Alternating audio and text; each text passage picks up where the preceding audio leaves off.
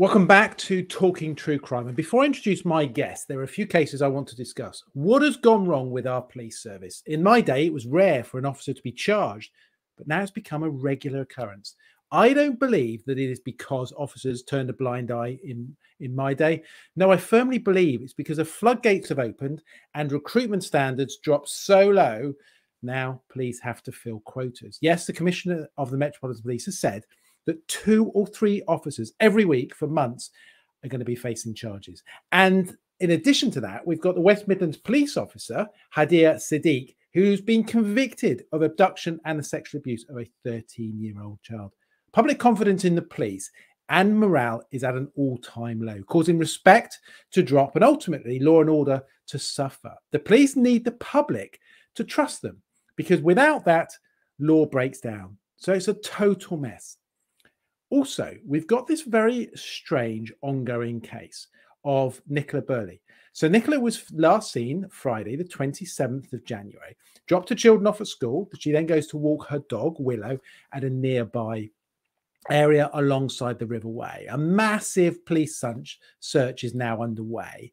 And the police have said they remain open-minded and that they don't think that there is anything suspicious occurred. Nicola's parents have come out, in fact, today and yesterday and said there is something wrong. She has to have been taken because she wouldn't just leave her dog and her 2 daughters. Since her disappearance, Nicola's phone has been found. So it was still connected to a call that she had with work. And beside that bench was her dog, without a harness, and that dog has now been recovered. But crucially, that dog was not wet. So what has happened to Nicola? Well, she could have fallen into the water, but if that occurred, then the dog would have gone down the bank, and I also believe probably would have tried to help her. But no, the dog was completely dry. And if she'd have been taken away or she'd have been abducted, the dog would have barked. But if she'd have gone, would she have left her dog? I mean, people are very close to their pets. So why would she have put an elaborate plan together and left her dog there on its own? It just doesn't make any sense. As the days go by, of course, it becomes more and more serious. The concerns grow. I am surprised the police have taken the approach to say that they don't believe anything suspicious or a third party has been involved. Perhaps they know more, but they're certainly not letting that on to the family if they know more, because the parents have said themselves that they believe a third party is involved. So we don't know yet. And I hope that over the next days, we will get answers, because the family, of course, need that. They are living on tenterhooks with every single piece of news. So what has happened to Nicola? Let me know your thoughts. Obviously, it is a live investigation, and we all hope that Nicola will return home as soon as possible. Anyway, moving forward, we've now got an incredible guest. Now, my guest has been through an awful lot, through what most people couldn't even cope with. Let me give you the background. 3 men from Cardiff spent a decade in jail, wrongly convicted for the murder of newsagent Phillip Saunders in 1987. Operation Fortitude and Resolute were set up to review that investigation, and the findings against South Wales Police were critical. But the man that led this and pushed this was Michael O'Brien. He was one of those 3 individuals who spent 11 years in jail. He was cleared along with Darren Hall and Ellis Sherwood. They became known as the Cardiff Newsagent Three. Police officers used very underhand tactics. They named civilian witnesses, purged themselves. Detective Inspector Stuart Lewis, now retired, perverted the course of justice. And Detective Inspector Lewis also fabricated evidence against Michael O'Brien and Sherwood. The investigation analysed more than 20,000 documents, interviewed 6 people under caution, and took more than 90 witness statements. Michael O'Brien, whilst he was on remand, had some really tragic news as well. That was the cot death of his daughter. So a man that's been through an awful lot. The criminal justice system hung him out to dry, but it was only his fortitude and his determination that enabled finally justice to prevail. And that meant him being acquitted and finally being released from jail. Michael, thank you so much for joining me. There's so much to talk about. What's your feelings now, if you could sum it up, of what you've been through? Enough. I don't know whether you're aware, I also lost a son since I've been out as well. In 2012, sadly, my son passed away to a rare genetic disorder. The whole on a number of issues, and I had to sue him to get redress, you know what I mean? Because that's the only thing you can do. I done 2 documentaries with ITV about my son called Dylan's Legacy. I set up a charity called the Dylan O'Brien Foundation. Unfortunately, COVID had us, unfortunately, but we were supplying life-saving equipment to children and their families because they wasn't available on the NHS. So, you know, yeah, I have been through the mill, but I'm also a very positive person. I try to take the positive out of the negative, I think. Like when I went to prison, I was a mess. I was taking drugs. I never used to smoke before I went into prison. Never smoked a cigarette. Never mind anything else. And I was a mess. And some of the Birmingham Six were inside. The Carl Bridgewater was inside. You know, were wrongly convicted and proved later on. They were the ones who helped me through my time at the beginning and told me how to get myself together. So let me take you back, Michael. Let me take you back to the very start of it. You know, let's go through in a fairly chronological order. Phillip Saunders is murdered. What's the first you know about the police believing that you're involved? Well, on the night in question, I got to be honest with you. I'm no angel. I want to stress that, but I wasn't no Ronnie Biggs either. You know, I was out on the night in question, stealing the car with 2 other friends of mine. One of them was my brother-in-law, and one was a person I only met on the night in question, Darren Hall. Now, within 5 or 10 minutes of me meeting Darren Hall, I knew there was something wrong with him. You know what I mean? In the sense, like, I would describe it as he wasn't a full shilling, you know, a few bricks short of a full load, because that was my vocabulary in those days. I you know, I learned to speak properly when I was in prison, but I learned about it when they knocked my door on the 1st of November, and they said, "Are you Michael O'Brien?" And I said, "Yes." And they said, "We're arresting you for the murder of Phillip Saunders." And I can remember my exact words to the police officer: "Who the effing hell is Phillip Saunders?" Didn't have a clue, you know, who they were talking about.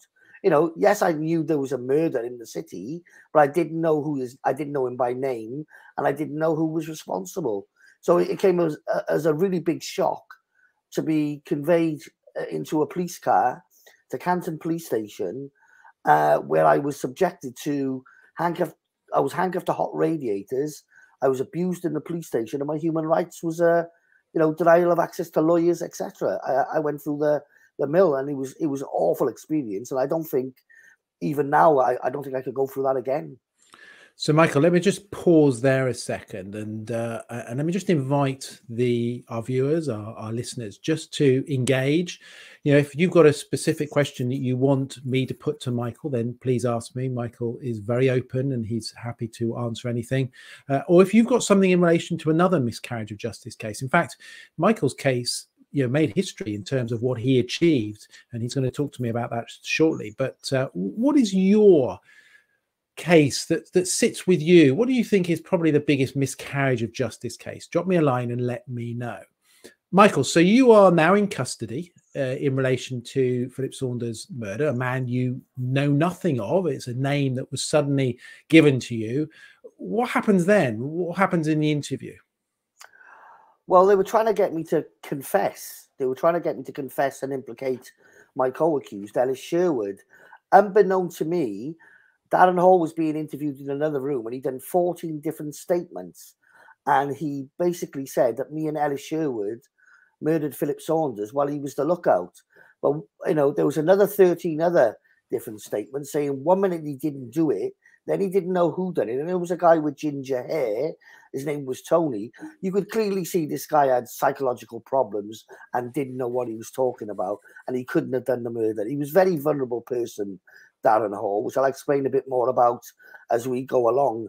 Unfortunately, at my trial, I did not know that Darren Hall had confessed to a crime he hadn't done before, and that was kept away from the defence. So Darren Hall had learning difficulties, did he? Yes, absolutely. Yes. I mean, I called him. I remember when I was in court, and this probably make a few people laugh in the seriousness of it all. I called him a bungalow because I didn't have the vocabulary. I was only 19. I come from a place called Ely. You know, I wasn't very well educated.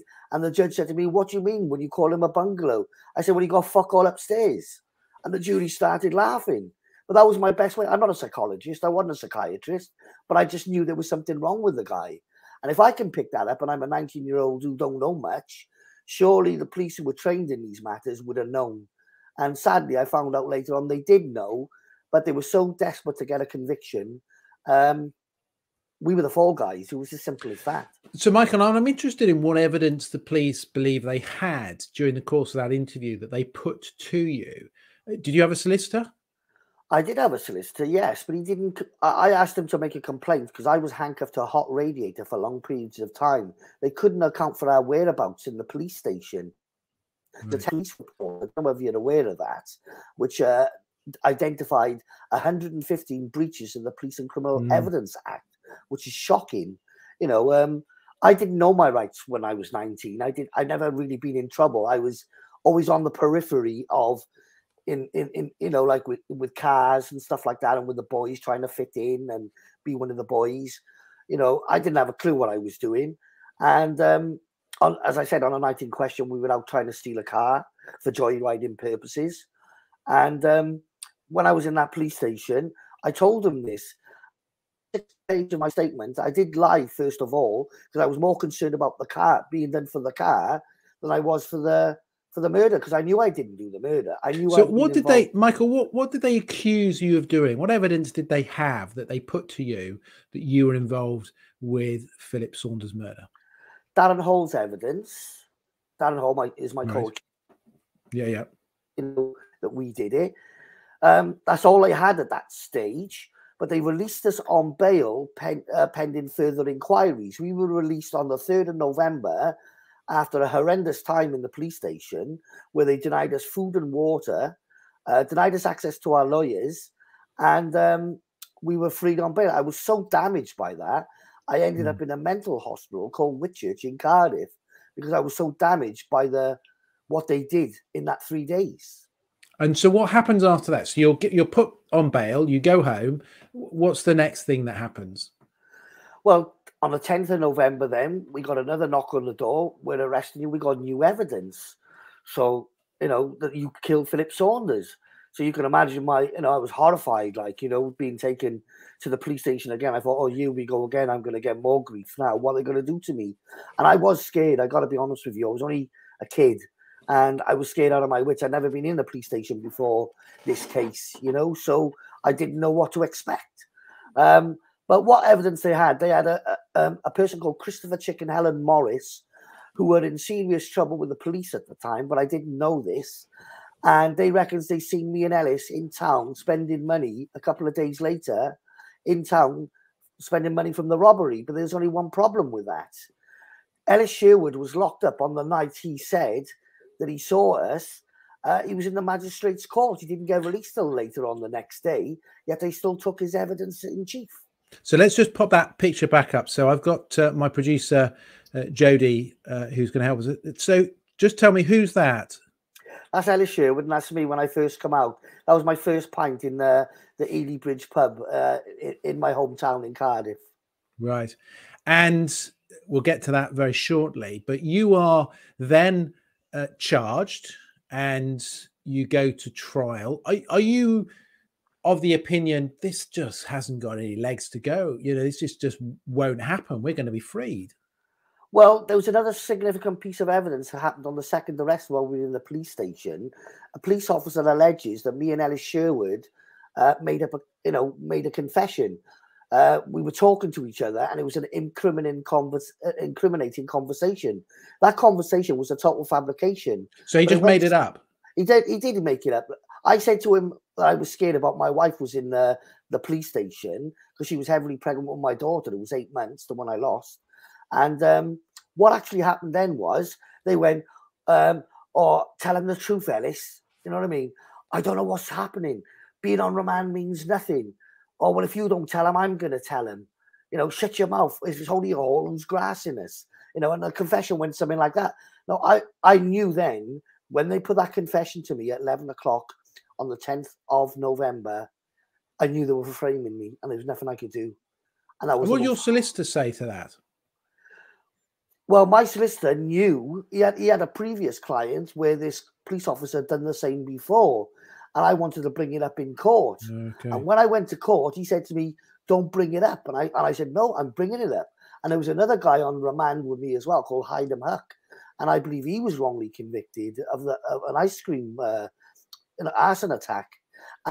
I want to chat about South Wales Police in particular shortly, because there have obviously a number of investigations into the corruption that existed at the time in South Wales Police Force. But let's just park that for now. So they get a piece of evidence that they fabricate. Yes. They use that to bring a charge against you. Just give me a sense of how you're feeling on the eve of the trial. Suicidal. I just didn't think things like this happened. I always believed in the police, to be honest. You know, even though I was on the periphery of things, you know, some of my mates used to say to me, "Oh, the police are trying to frame me for this." And I used to say, "Oh, there's no smoke without fire. You must be doing something," you know? And I was that naive. And then here I was, seeing with my own eyes that I was being framed or alleged, attempted to be framed. At that stage, I wasn't found guilty. But I asked my lawyers, "What do you think is going to happen with the case?" And he said to me, "If Darren Hall goes in the witness box and says what he said in his statement, you're doomed. You're going down." And that sent shivers down my spine.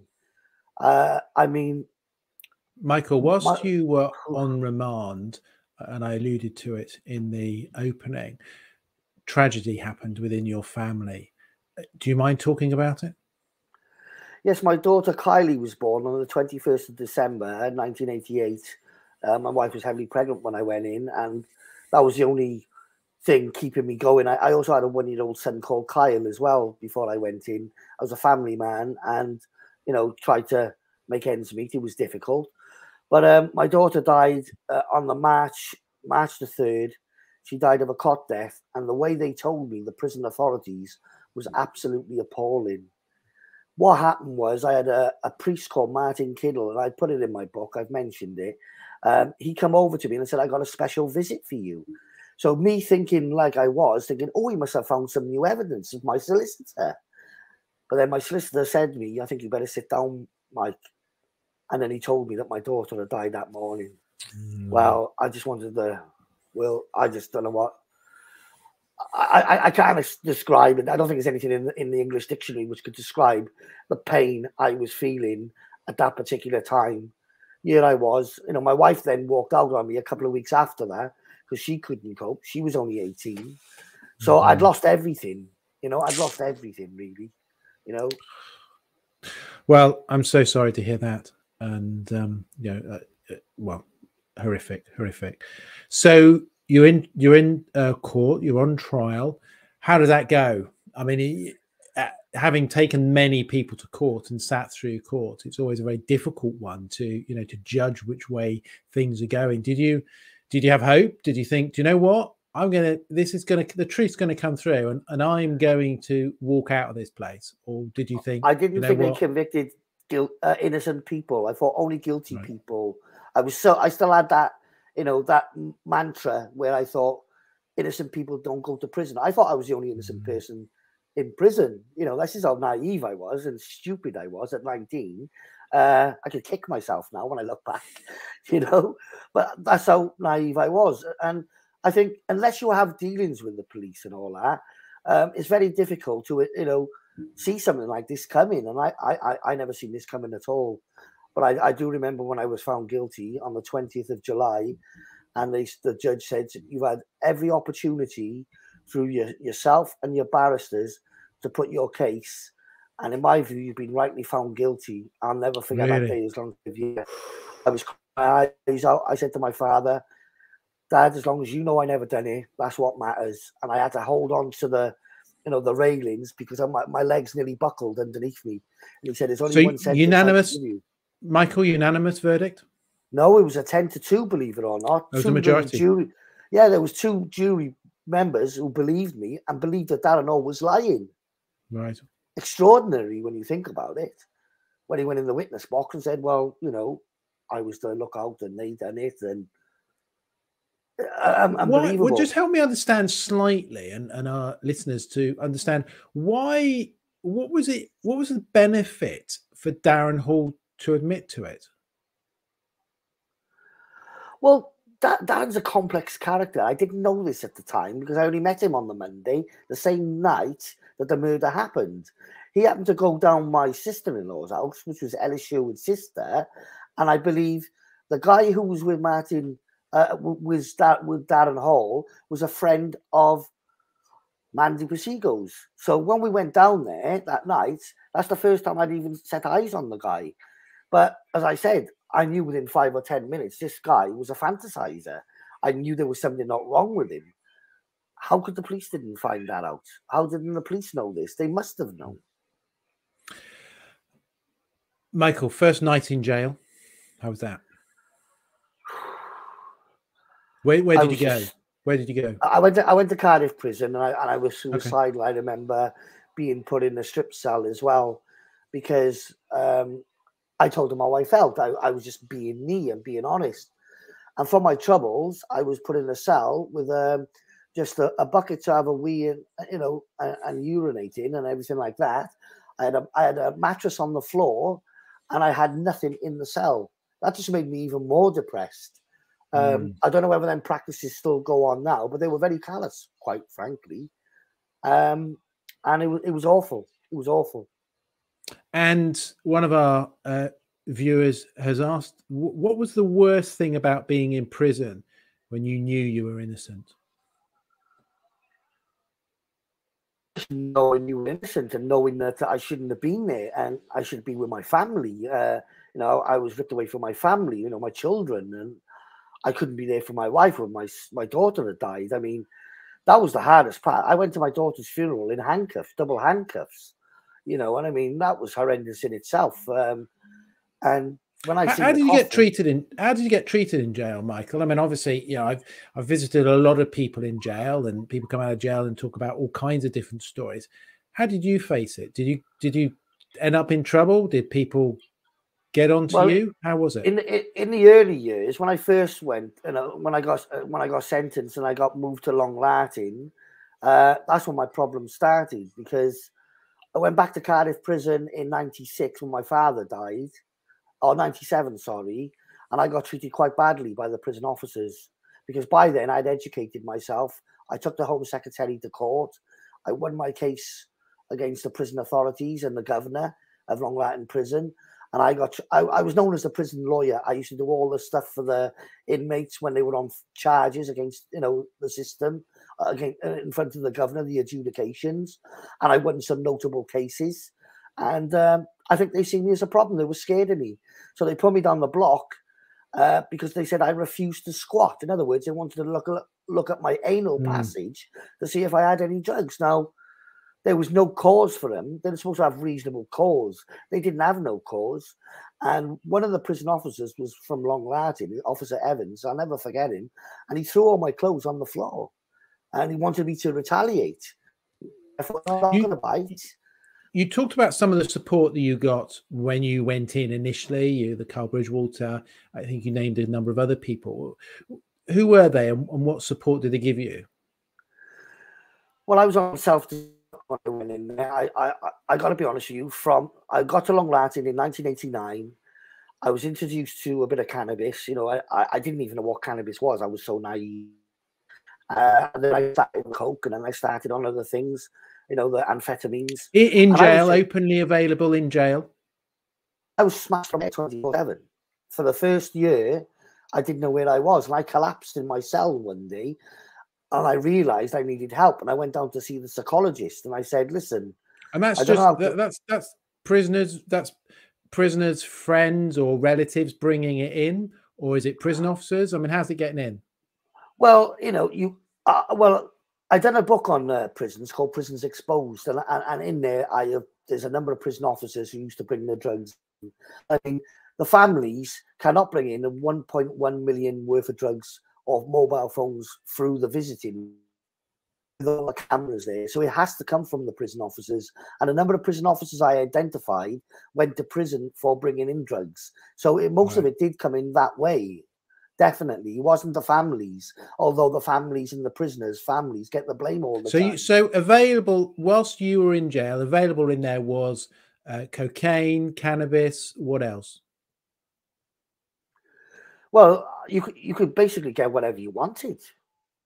You could basically get whatever you wanted. You know, what's the currency in jail? How's that work? Well, in the old days, it was like phone cards or tobacco, you know, things like that. You know, I don't know. We used to get paid in money at the time as well. When I was in Long Lartin, we used to get paid in 50p pieces all those years ago. You're only allowed so much in your possession at one time, but you could use that. And what was the benefit for the prison officers? So, I mean, they're giving it presumably to somebody who's the big cheese inside. Well, I don't understand. I don't understand why, you know, that went on, you know, at all. Like, you know, I seen it going on, but, you know, you couldn't get involved. You know what I mean? Because that was more than what your life was worth. You know, you just kept out of it. Like, the old saying is, when you're in prison, you don't see nothing. You know, I mean, I've seen a couple of murders. So was this a racket being run by a big cheese within the jail that had prison officers at their beck and call, or was it the prison officers were providing it for inmates because they were getting some kind of kickback? How did that system work? Well, I'll give an example. There was a prison officer in Long Lartin, right? When we used to get paid in 50p pieces, people used to smuggle in money and then change it up. But they used to change it up. If you give me a £10 note, I'll give you £7 in 50p pieces. And he was making £3 a time on the tenner. Now, he paid off his mortgage. He was in the Sunday People because they caught him. They marked up a £10 note and they caught him at the prison gate with that £10 note, which was, you know, it was a setup. And he paid off his mortgage. And although he lost his job, he was never charged with anything. Yet there's a number of prison officers like that who do things. It's just, how do you catch them? And tell me about some of the characters you met in prison. Oh, I met them all weird and wonderful. I mean, I met Charlie Bronson. I got to be honest with you. Did you speak to him? Speak to Charlie? Yeah, I wrote about him in my book, The Death of Justice. Yeah, Charlie spoke up for me. One of the prison officers was trying to bully me, and Charlie went in there and said, if you've got a problem with him, and I was only a little skinny thing, I was only about 8 stone, something like that. Charlie was this big lump, and he went in and he said, you touch him, you got me to deal with. And they went, all right, Charlie, all right, no, you know. And I thanked him for that, you know what I mean? Because he did stick up for me. He was a con, you know. And I want to, you know, the myths in the paper, he's this most dangerous prisoner. I know he's done some crazy things, but he is not a murderer. And he gets treated worse than a sex offender. And I find that really, really offensive. You know what I mean? When you consider he never killed anyone. Yes, he's done things. He's taken people hostage. You know the full story behind it. It's only the people in prison who know the story. When he took a governor hostage, he asked for a helicopter and an ice cream. Can you really take the guy serious? If he wanted to hurt that governor, believe me, he could have hurt that governor. And what about other characters other than Bronson? Well, I met Jeremy Bamber. You met Jeremy? Yeah, I know Jeremy, and I believe he's a victim of a miscarriage of justice. That's well, so do I. I don't know if you've seen any of my coverage, but yes, actually, I have. We've done a, and in fact, I don't know if you're able to pull this up, Jody, but we've done an investigation, 3-part investigation for Newsquest, which is on our YouTube channel, about the Jeremy Bamber investigation case. And I actually absolutely believe he is innocent and like you, but give me your sense why. Well, I tell you why. I met him in Long Lartin. He was on the same wing as me. He was on D wing in Long Lartin. He was about 3 doors away from me. And when he came in, he was having a hard time. You can imagine some of the prisoners didn't take too kindly to the crime he was alleged to have committed. And I remember reading some of the documents he had, like on the ballistic testing and all that. And he always protested his innocence. All he wanted to talk about, he was like me, obsessed with the case. Yeah, you know, something, and he'd sit in his jail, of course, wouldn't he? And here we are. You can see there now the Jeremy Bamber investigation, which sets out, you know, my view in terms of what took place. And he, you know, I've written to Jeremy and we've communicated on, you know, a lot of times. And Jeremy has his you can see there's my name, Dear Mahak, and his letters, you know, his files, they make up his room. Well, I got a lot of time for Jeremy Bamber for the simple fact is he's done so long and he's still there fighting, and it's difficult, you know, mentally, you know, to fight a miscarriage of justice case. Well, he's one of the few lifers who's been deemed by the Home Secretary. And as a result of that, will, unless, of course, his conviction is quashed, will never be released. Well, I think that's another issue because I don't think that's right. You know, to be honest, I think that's another human rights. I think whether it's innocent or guilty, you've got to give them some hope. I mean, to cut somebody off like that. But with Jeremy, I know he's got. You know what I mean? I'm a patron of his of his organisation, you know what I mean, set up for him, the Jeremy Bamber campaign. I'm in contact with Yvonne and many other people. I speak at some of their events, and I even took Jeremy's t-shirt to Armenia with me when I went over on the British Horizons, and they were asking me about miscarriages of justice when I went on the TV show, and I had free Jeremy Bamber, 30 years wrongfully in prison. And the host Michael, I want to take you back to the case, and I want to take you back to something you've just mentioned, which was regards to the Home Secretary. Now, journalists, you know, myself included, you know, we often engage with prisoners who maintain their innocence, and you know, I have to say, the large majority of people in jail, you know, who maintain their innocence are actually guilty. But there is a small number, there is a very small number who absolutely should not be in jail. And the system prevents them from getting access. I mean, I can't tell you the amount of times I've tried to get access to Jeremy through the Ministry of Justice, and it just is not being allowed. You had a victory in that, didn't you? For you, I did indeed. It was in 1995 when the BBC Week In Week Out team, which is like the Welsh Panorama program. Yes, I know them well. Yeah, I've done a big investigation into my case, and Karen Voicey, the producer, came up to visit me, and as soon as they found out she was a journalist, they decided that she had to sign a disclaimer to say she wouldn't disclose anything. She refused to do it.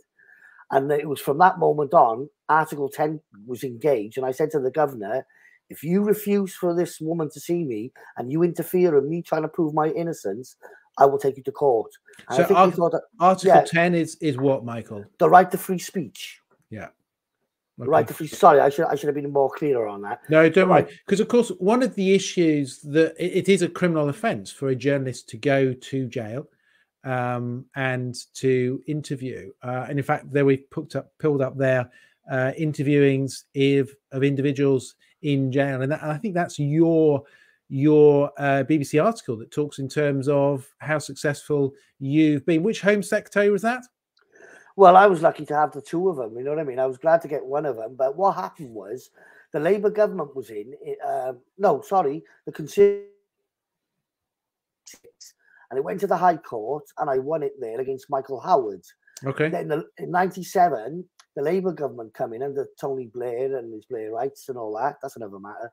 But and he come in, and Jack Straw was the Home Secretary, and he appealed against it to the appeal courts. He won it back, but I said, well, okay, I'll go to the House of... But for me, I was already released on bail pending my appeal because, you know, the new evidence was already shown on the TV, thankfully.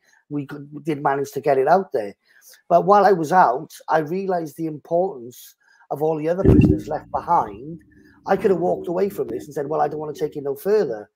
So I decided that I had to take the case further for those who were left behind. And I hope the judgment would have helped other innocent people to gain access to journalists, because I have had stories recently that the Ministry of Justice and what they're doing is unlawful.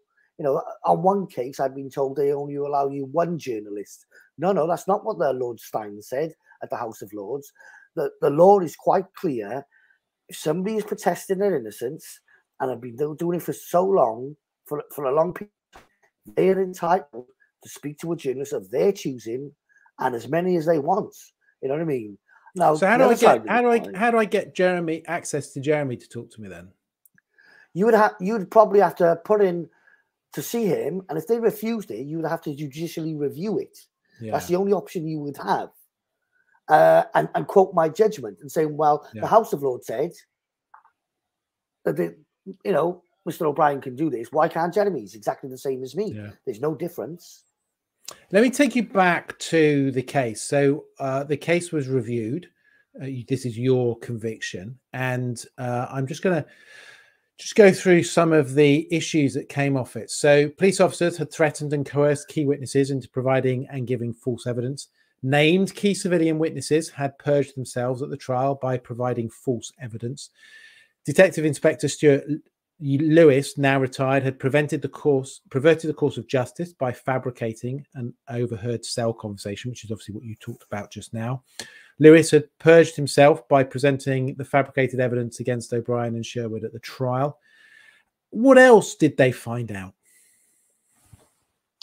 Well, while we were on remand, a number of prisoners come forward and said we confessed to them. I mean, I know you've been involved in miscarriages for a while as well, and you know miscarriage cases, when they're using ex-prisoners or prisoners, they're scraping the bottom of all these witnesses were in serious trouble with the police, and one of them was on Rule 43. And just to explain that, a Rule 43 prisoner is kept away from all the other prisoners, segregated. So how can we confess to somebody we haven't even got access to? Yet they and a prison officer give false evidence against us, a guy called Peter Davis. I remember that. He said Darren Hall confessed to him, and Darren Hall never said anything. He did say, no, I didn't talk to this prison officer. But there was another confession found on the back of a statement when they did an investigation, and there was a confession allegedly from this same prison officer from me and Ellis, but it wasn't signed. So I was quite... but the prison officer was seen about that, and he said he didn't know anything about it. Well, who did it then? So cell confessions are very... Sorry, Michael. Cell confessions are very interesting. In fact, we've got the recent case, if Jody, you're able to pick it up. This is the case of a very high-profile prisoner, which is Belfield. Levi Belfield, who is, of course, is alleged to have done a cell confession in relation to the Chillenden murders. And though the individual in jail for the Chillenden murders is Michael Stone, and the Chillenden murders happened in 1996. That's Lynn and Megan Russell. Do you know a bit about that, Michael? Well, I know for a fact that Michael Stone is innocent. There's no doubt about it. I know his sister Barbara. I've worked with her. I highlighted the case when I first come out. I understand about the confession, but from what I can gather, Belfield have said things which only the real killer would have known, because the police didn't release certain things. Absolutely, yeah. I mean, there is some uniqueness to some of the stuff that is alleged. So there is confessions, but with my co-accused and all, like the Birmingham Six and all that, the facts doesn't tie into what that person's confession, the confession and the evidence at the murder scene. Say, for instance, like Darren Hall said, we killed him with a house brick. Well, we all know he was. If you confess to something you've done, why say he was with a shovel or with a house brick? It just shows he didn't have a clue. So there is identifiers to show where there's a false confession and when there's not a false confession. So it's a balancing act again, isn't it? Yeah, absolutely. So Jameel, let me bring you in. Jameel, you've got a question from. In fact, quite a few questions coming in, but tell me the latest question you've got. Hi, Michael. So we've got a question from our Facebook user who asks, did you speak to other prisoners about what had happened? Did other prisoners believe you were innocent? Yes, I did. I'll give you a couple of names. They've all had their names cleared now. George Long, done 15 years. Peter Fell, done 17 years. Some of the Guildford 4 were there as well, or Birmingham 6, sorry. The Cowbridge Water, who were wrongly convicted. I was in prison with them. The Cardiff Three. I mean, we all used to congregate together in Long Latton. There was a number of us fighting the cases. And I don't know whether you're aware, in 92, I coordinated one of the biggest hunger strikes in the prison system when there was 20 prisoners protesting their innocence in one prison, and there was 15 in another one. And it's the first time it was thought the prisoners have got together and refused their Christmas meals. And it was followed up with a Radio 4 program. So, Michael, yeah, you've done some sterling stuff in jail and obviously since in relation to your case and other people's cases. Just give me a sense of your feeling when you finally are acquitted and you're finally, you know, that veil of guilt, that veil of, you know, everyone thinking, you know, he's a convicted killer is finally lifted. What did that mean for you? It was such a big relief, but I was so angry when I come out. I was so damaged. Are you angry now? No, I got rid of all my bitterness a number of years ago. I mean, when I lost my son, Dylan, it made me reevaluate my life. I had two choices. I could sink or swim. And I got to be honest with you, when I lost my son, Dylan, it nearly killed me. I thought I was finished. I didn't think I was going to get up off the floor. But by Christ, I did. And thank God I did. You know, I wouldn't be able to help as many people that I'm trying to help today. I learned to live with what's happened, and there's always hope. And that's just what I try and put across to people who were in prison as well. You know, yes, sometimes it's a long process to get people innocent out, but I'm sitting here now talking to you because I fought to get out. And my advice to a lot of innocent people is you've got to take the bull by the horns. You've got to start writing to people. You've got to engage with your campaigners. It isn't one of the problems... Michael, isn't one of the problems in jail is the literacy and the understanding of individuals in jail in terms of being able them to mount their own defense? I mean, you know that I do some miscarriage of justice cases.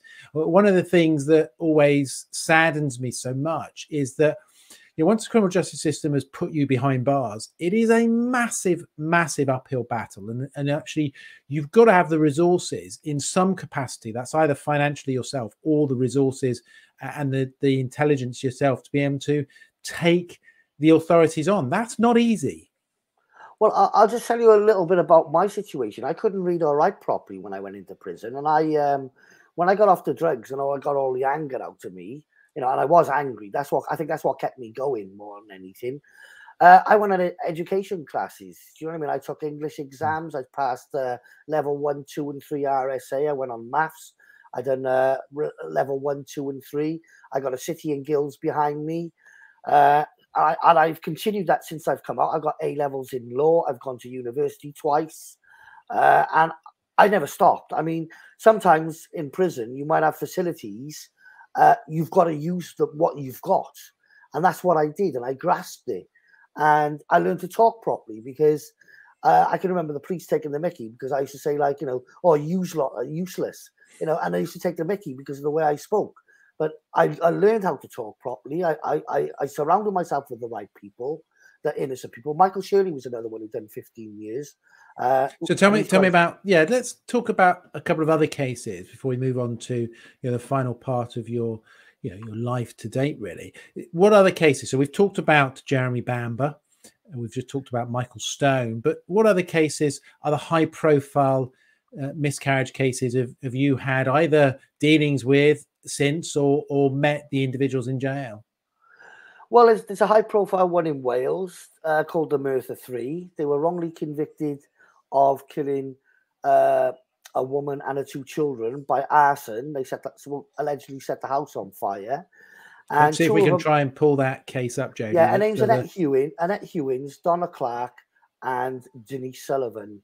And 2 of them had their conviction. Well, they all had their convictions quashed, but they tried to muddy the waters by leaving it on file. And with Denise, they said that they gave Donna an alibi, Donna Clark, who was supposed to have started the fire. Annette Hewins was supposed to supply the petrol to Donna Clark to set the fire alight. And my research, and in my book, The Dossier, which is all the miscarriages from 1982 to 2016, about what has happened in Wales, and you can see the pattern clearly what's gone on here. I found there was a forensic guy, was Sati Seika, who's a good friend of ours, done a bit of research and went to this forensic guy and said, what started the fire? Was it leaded or unleaded? And he said it was one or the other. You know, he said what it was, like leaded. Now, Annette Hewins was seen on camera putting in, and the other petrol into the car, which was not the one which started the fire. So the notion that the prosecution was saying, like, well, Annette supplied Donna with the petrol, was disproved. And the forensic guy said this in a private meeting after the other two got acquitted. But Denise has still got the perverting the course of justice against her. And I'm trying to get the case reopened. I mean, I've just got it in Take a Break magazine this month. There's stories in there. I've managed to get it in a number of newspapers in Wales. There's a mini documentary on the radio, hopefully going to be made. And I'm involved in that one. Terrible case. And I want to say this. I do feel for the victim's family in this particular case. Well, in all the cases, you know. I think we mustn't forget them. Right? No, let's talk about them in a minute. I just want to finish on. Yeah. So you've obviously published this book, Dossier. How do people get hold of it? And just give us a sense in a snapshot of what you talk about and what cases it covers. Well, it covers the Jonathan Jones case. It covers the Darvell brothers, which is a well-known case. Again, confessions by South Wales Police. You're looking at the Cardiff 3 case, the Lynette White case. You're looking at, there's some unknown cases in there, which I found, I'm just trying to think now of Mr. Moore in there.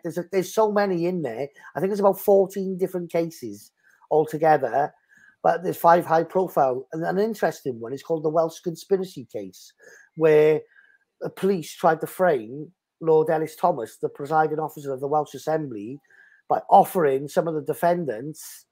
This is that Stuart Lewis again, mind, when he was involved in my case, he was involved in that one, and offered him £10,000 to implicate him in the holiday home bombings. I don't know if you can recall him in 1984, 1980s, sorry. And that case helped me on my appeal, because again, it was confessions by the Nicholas Hodges, who was one of the defendants, but the police put the pressure on him like they did Darren Hall, and they were all acquitted. And only one conclusion you can draw from that acquittal was that the police had lied. So the police knew, and the Home Office knew, in 1982 that this copper, Stuart Lewis, was making up these confessions as early as 82. And that's very worrying. And that was what about let's just check the dossier. I think, Jameel, you're just going to let us know where people can get hold of that book from? Yeah, it's from Siren. Or from Amazon. Is that helpful? Yep, that title is available on Amazon. I think that's the easiest option for everyone. But all Waterstones, Serene Books. Yeah. Brilliant. Thanks, Jameel. So South Wales Police, I mean, they have had some big corruption issues, haven't they, in terms of the force. What went wrong? I think there's no accountability. I think this is what's gone wrong, because if they would have nipped it in the bud in the early years, like, I could prove in 1982, they could have stopped this. I went to the Lord Ellis Thomas, gave me access to all his case papers to do with the Welsh conspiracy case. And there was a letter in that bundle which said that there was a police officer who come forward who wanted to tell the truth about what these bad police officers were doing. And all he asked for was protection for him and his family. The Home Office refused to do it, so he didn't come forward. And that was done via the Lord Ellis Thomas. Right. So, I mean, that's shocking. If they can try and frame a member of Parliament, as he was at the time, he was a member of, I think he was for Ceredigion or something like that. I can't be 100% sure, but I know he was from one of the Welsh regions.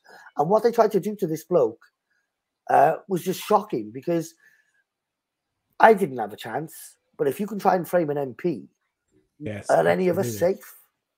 Yeah. So you come out of jail and you start to rebuild your life. How was that? I mean, you're in jail for a long time. I think did you do 11 years in jail? Was that right?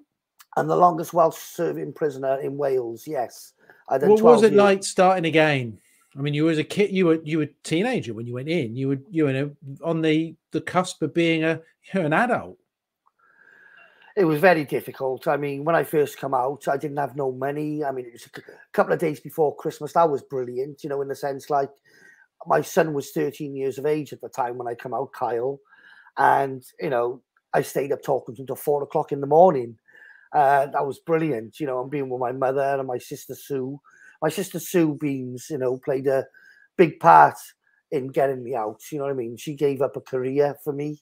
She could have gone to Canada and had a top job, but she just didn't want to leave me behind. And I'd like to thank her now if that's okay. She'd probably be a bit embarrassed, but I mean, she was, you know, my sister Susan and my mother Marlene. Wow. There's another high-profile case in South Wales Police, and that is the murder of Karen Price. Did you have any knowledge or involvement in that case? Yes, I did. I helped the lawyers in Manchester, who I believe. Just give us the. Sorry, Michael. Just give us the background to that story. Well, Karen Price was a woman who was found dead, rolled up in a carpet, if I remember, in the back garden. Now, Alan Charlton and Idris Ali was accused of that murder, and the case was referred by the CCRC a couple of years ago, and I've had talks with the CCRC, and they can't believe that this case wasn't overturned. And it should have been overturned because the police malpractice in that case was just as bad as what it was in my case. Unfortunately, I believe one of the defendants has died. So there's only Alan Charlton, but I think he's done about 30 years now. But there is a link between the Karen Price case and your case, the murder of Phillip same Saunders. coppers, same police officers. Same officers, same officers. Yeah, same as in the Cardiff 3, there's a couple there. Yeah. There's the same in the Welsh conspiracy case. You know, if you look at the dossier, you can see the pattern. It's not only just the police. You see the same barristers popping up, the same solicitors popping up, the same junior counsels popping up. And I just think something's not right here. Something is, and of course wrong. We have those two cases, but we also have Lynette White, don't we? Well, sadly, we lost Tony Paris this year. I don't know if you're aware of that, Mark, but Tony Paris passed away, you know, at 65, and that was one of the biggest miscarriages in Wales, I would say, as well as my own. Like, you know what I mean? I mean, I was in 1987 when I went into prison. They were in 88, so it was only a year apart. And I knew Tony well, and I knew Yusuf Abdullahi as well. You know, he died as well. There's not many left in the Cardiff 5. Should we let's just give the background to Lynette White? So I'm just going to read it here. Is that so? She was murdered on the 14th of February 1988 in Cardiff. A photo fit image was issued of a blood-stained white male seen in the vicinity at the time of the murder, but they were unable to trace the man. And then in November 1988, the police charged 5 black and mixed race men with White's murder, although none of the scientific evidence discovered at the crime scene could be linked to them.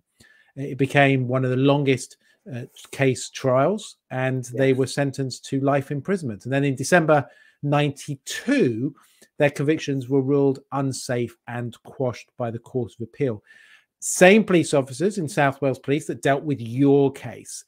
I mean, there's an extra strand to this, potentially, you know, a racist element to it. I think there is, you know, especially with the Cardiff 3 case. There's also another element which nobody's picked up on, is the confessions of the Darvell brothers. Our case and the Cardiff 3 all share that same hallmark. They had a vulnerable co-accused in each and every case, and they built the case around that vulnerable co-accused. Yeah.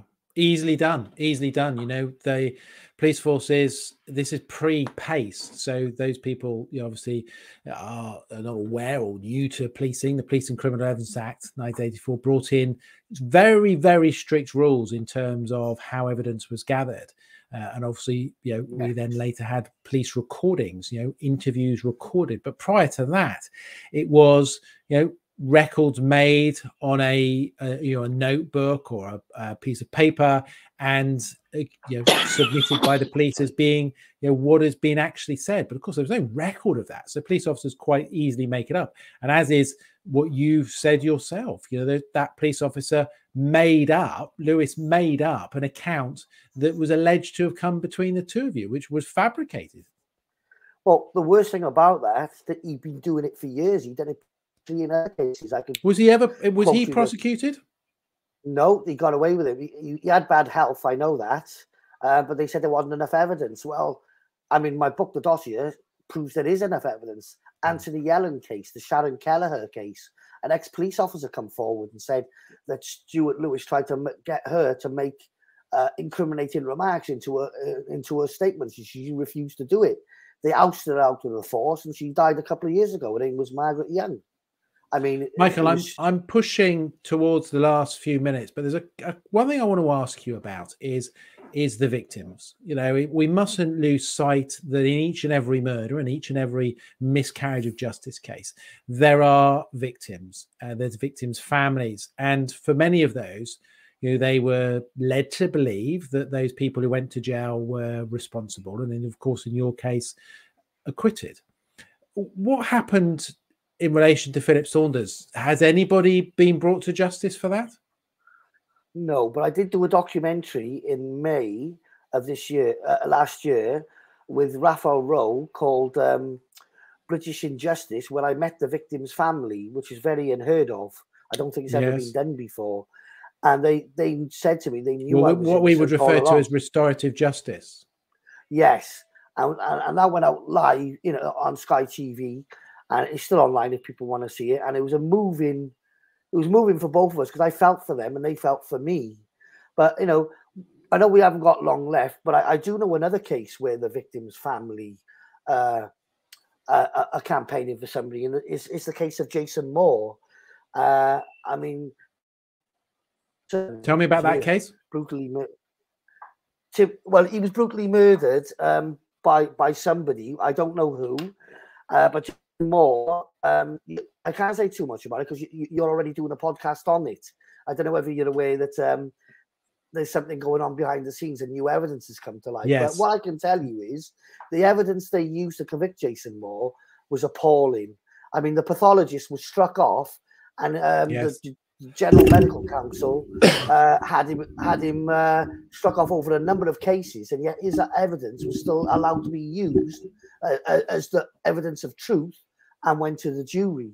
I mean, that's a very worrying case for me, which I'm looking at now. No, I mean, it's a case that one of my colleagues is currently looking at, and in due course, it will be the form of a podcast, and obviously we'll keep you up to date with that. Michael, as we move towards the last few minutes, I just want to get a sense from you in terms of where we are with the criminal justice system at the moment, where we are with the judiciary, the process in terms of people going to jail, and just some very quick answers, really. Do you think there are people in jail, a lot of people in jail who shouldn't be? I think there's over 1,000, easy. Yeah, most definitely.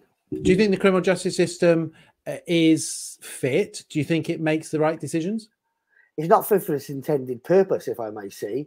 I mean, until we get accountability, and I said this to somebody the other night on Twitter, until we get accountability for the wrongdoings which have happened in these cases, it allows the abusers to carry on doing it because they know the system is going to stick up for them or pension them off or retire them so they don't get done for wrongdoing. Do you know there's only three police? There's only three police officers have been done for perverting the cause of justice in miscarriages of justice cases. Do you know the statistics from 89, since the Guildford 4 story broke, 85,000 successful appeals have come about, and yet only 3 police officers have been brought to book. That's a shock. That's an incredible number. 84,000 appeals. Yeah, that comes from the Innocence Project. Yes. And how many of those are then successful? 85,000 successful appeals. Oh, so they were successful. They were successful appeals since 1989. It's probably more now because this data I've got is like 2010. So it's probably maybe even more now. But a lot of these are mundane cases. Well, yeah, you know, it's all on the Bristol Innocence Project website. You can see all that. You know, that's all on there. But if I can, I just wanted to mention quickly, if I could, the case of Mark Osborne, because I promised him I'd try and mention it. Do. Now, Mark Osborne's case, right, the only evidence against him, again, it was done for murder, but the problem we've got is a cellmate. That's the only evidence against him. So it's a cellmate confession. It was a cellmate confession, right? He was in serious trouble with the police. He had 13 aliases, you know what I mean? And he was facing deportation. They've stopped the deportation, and even at one stage, he made a statement to say that the police were bullying him and put pressure to give evidence against, Mark Osborne. And that really concerns me. Also, Mark Osborne was in prison when this crime was actually committed. So where did the joint enterprise come from? I mean, it's an unbelievable case.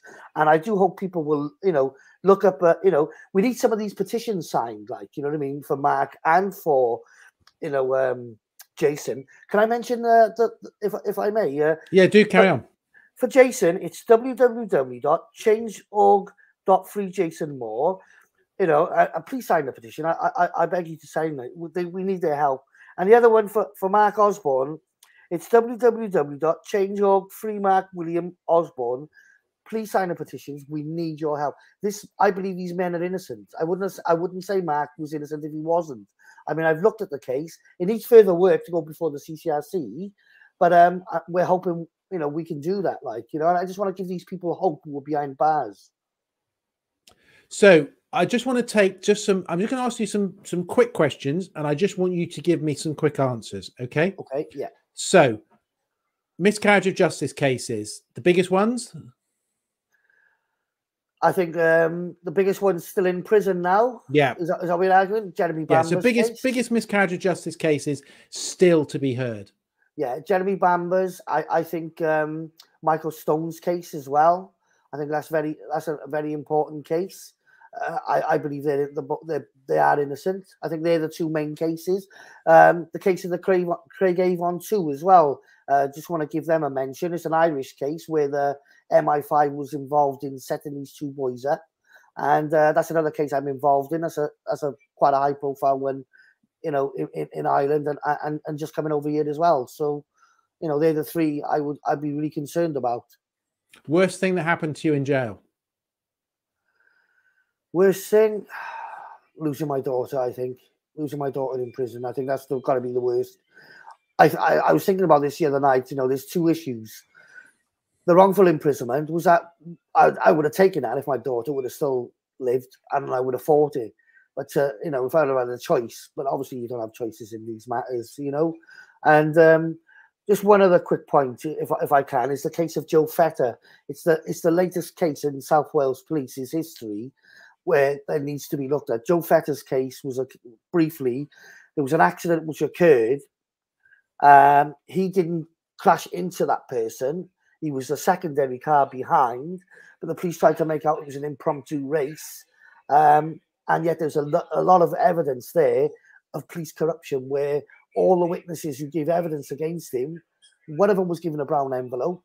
A solicitor has made a statement to say he's seen what was going on at the sentencing hearing. And these people were in serious trouble with the police. And they keep using people like that against decent people. Joe Fetter has never been in trouble in his life before. And his life's been ruined. He got 5 years. So I think in relation to the two cases that I think we should put more out on, I think Joe Fetter. So Jody, Jameel, if we can just put it into the descriptions, Fetter, the link in relation to that, and the link in relation to Osborne, which we brought up just now. I think those two cases for me are ones that we should have a look at. I think we should have a look at that. I think we should see if there's some work that can be done around those, because, when you say to me, how can he be responsible when he's in jail? It's like, what on earth's going on? How can you convict someone when they're in jail? Well, by all accounts, it was a joint enterprise. I mean, that's another podcast for another day, isn't it? Joint enterprises. Yes, it is. But I promise. I tried to get as many people's names as I promised them all, because I wanted to give them hope, and I hope I'm giving them hope that miscarriages of justice do get overturned. You just got to keep so, Michael, fighting. I would like to have you back on another occasion where we can just talk about some of the wider context in relation to some of those, and perhaps, you know, even get one of the, you know, the family members involved in one of these cases that you're dealing with. I mean, you are a mind full of knowledge. I have to say, you know my background from policing, and there are people in jail who are absolutely there for the right reason. Sometimes the criminal justice system absolutely yes, I agree. Sometimes I got to be honest with you. I got to on. be honest with you. There's a couple of people who tried to pull the wool over my eyes. Recently, there was a case. I don't know if you know the case of John Kamara, the betting shop murder case, where the guy spent 20 years in prison. Well, his co-accused didn't show me any documents and said he made one confession. I found out he jumped up in the dock and admitted it, and he's telling everybody he's innocent. Right. His name's Ray Gilbert, and he's well known. And I mean, I've ousted him on a podcast, which I've done a podcast with all the paperwork and the evidence, because I'm not interested in helping guilty people. No. I want to make that clear, because that's not what the criminal justice system is about. It's got to be fairness on both sides, isn't it? I don't want to see a murderer being released, but in the same token, I don't want to see an innocent person being put in prison either. So it's got to work both ways. Absolutely. Well, so we've got a comment here from Judy saying, thank you for mentioning Mark Osborne's case, Michael. I appreciate help. Judy, just to let you know, we are going to have a look at this. This is something that is, you know, I was the first time I've heard about it today, but, you know, along with Jameel and Jody, let's have a look at it and let's see if we can perhaps, you know, push this further out into the public domain and have a look at the case in particular. It sounds to me as though there is something wrong with that. So, thank you, everyone, for listening. Michael, you've been a star. I am, you know, I can't change what's happened. All I can say to you is I'm so sorry you went through what you went through, but it's your approach, your commitment, not just then, but now, in terms of getting justice for yourself and obviously what you're helping for other people. I think you do a sterling job. And I think, you know, it is people like you that we need. It's people like you that can stand up and take authority on. And that's why I love what I do, is because as a journalist, I think it's so important that we hold authority to account when they get it wrong.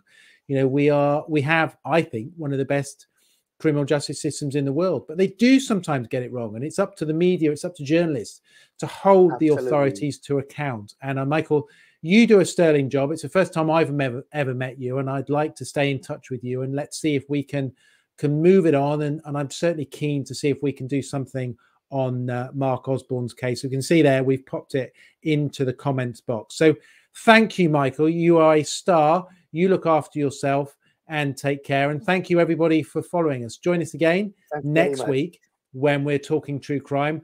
And in the meantime, follow us on our website, follow us through our YouTube channel, and keep an eye for social media, our Instagram page and our TikTok page, where you'll be able to see some of the cases that we talk about, some of the historic cases, but also some of those live cases that we're talking about, you know, that are ongoing. We very much talked at the beginning of the conversation, the horrific case that's currently ongoing in relation to the missing girl, the missing lady, has literally vanished. And as a result of that, you know, we are hoping certainly over the forthcoming days there will be some information in relation to Nicola Bulley and some closure for the family. So thank you.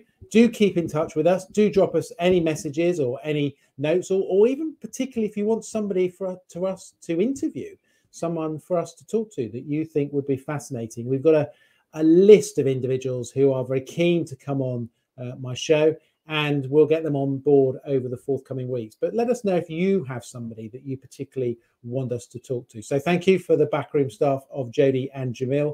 And until next week, I can't say it because it would be a bit of a cliche, but take care and don't have nightmares. Thank you.